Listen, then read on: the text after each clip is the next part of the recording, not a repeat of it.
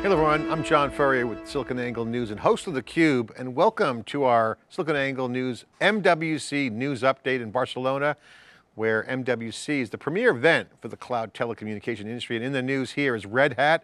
Red Hat announcing a collaboration with Nvidia, Samsung, and ARM on efficient open networks.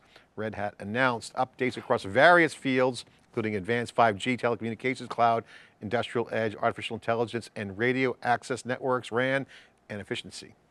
Red Hat's enterprise Kubernetes platform OpenShift has added support for Nvidia's converged accelerators and Aerial SDK, facilitating RAN deployments on industry standard servers across hybrid and multi-cloud platforms.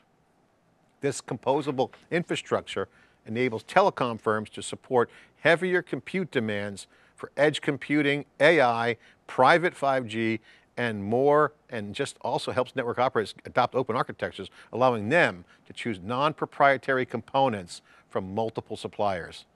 In addition to the Nvidia collaboration, Red Hat is working with Samsung to offer a new vRAN solution for service providers to better manage their open RAN networks.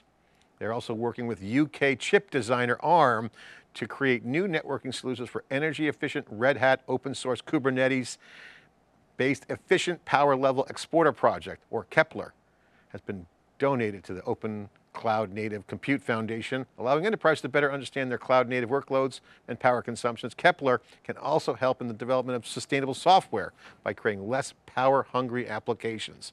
Again, Red Hat continuing to provide open source, Open RAN, and contributing an open source project to the CNCF, continuing to create innovation for developers. And of course, Red Hat knows a lot about operating systems, and the telco could be the next frontier. That's SiliconANGLE News. I'm John Furrier, thanks for watching.